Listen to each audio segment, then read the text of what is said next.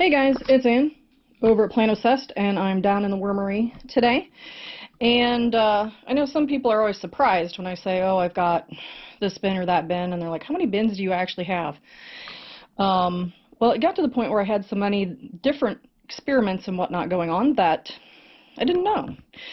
So came down here with some tape and a marker and decided to get everything organized. So, as everybody can see, over here, that's Blue, the big boy's half-brother. We have the lasagna bin right here. We have the worm chow only bin down here.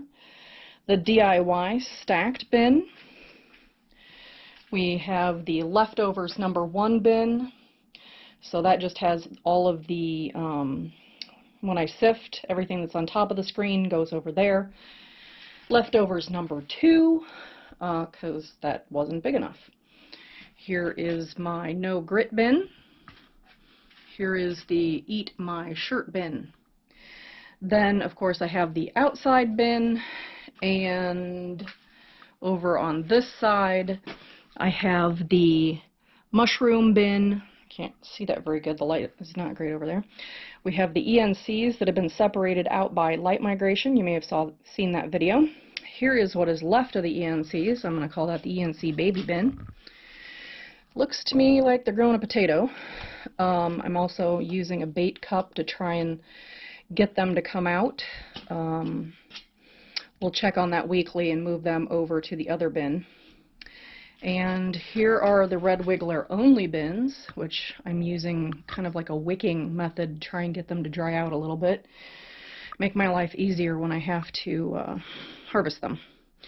So that's what they're doing right now, aside from growing a whole bunch of squash or maybe melon. I don't know.